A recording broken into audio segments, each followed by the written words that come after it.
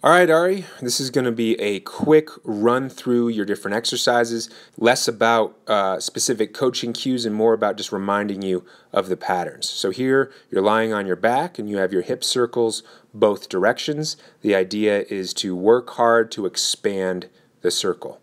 These are your egg beaters. You're keeping your knee vertical over your hip and rotating the lower leg in and out. We have two different directions. You're going to execute the drill for 3 to 5 reps each direction. And again, with all of these hip circles, you're going slow, trying to find your end range, and then slowly expand that end range. Here's your standing hip circle sequence. This looks really dang good compared to when we were doing it here in the clinic. You're staying pretty tall. You can see you bail out just a little bit, but you have awareness of it. And so with that awareness will come improvement. Windshield wipers on the ground. As you start to slide your hips away, reset the hands closer to your hips to maintain an optimal angle. And then we have our bow and twist.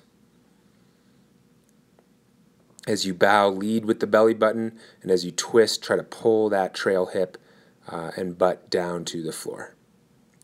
Now we go into our modified pigeon isometric. So again, the protocol is settle into a moderate stretch, 5 big long exhales, then 10 dynamic pulses, and then you're going to reset into the stretch, 1 or 2 big long exhales, and then begin ramping up your isometric contraction. So in this case, pushing down with the outside of your leg and foot. Hold that for 15-20 seconds and then relax, sink deeper.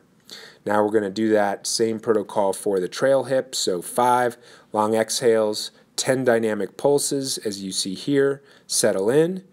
Begin your isometric. Ramp it up from first to third gear.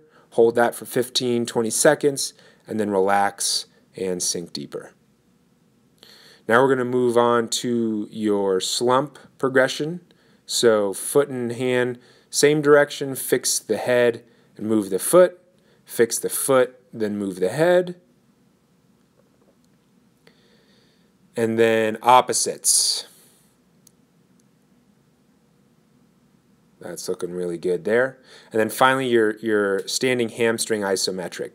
What's important to remember here is to keep a soft knee. Don't lock that knee out. Keep it slightly bent, and you're doing a good job winding up from the hip. So we can tell because you're staying proud with your chest. You're not slumping through the spine. So that concludes the program for now. If you have specific questions on cues or what you should be focusing on, let me know, and we can clarify that for you.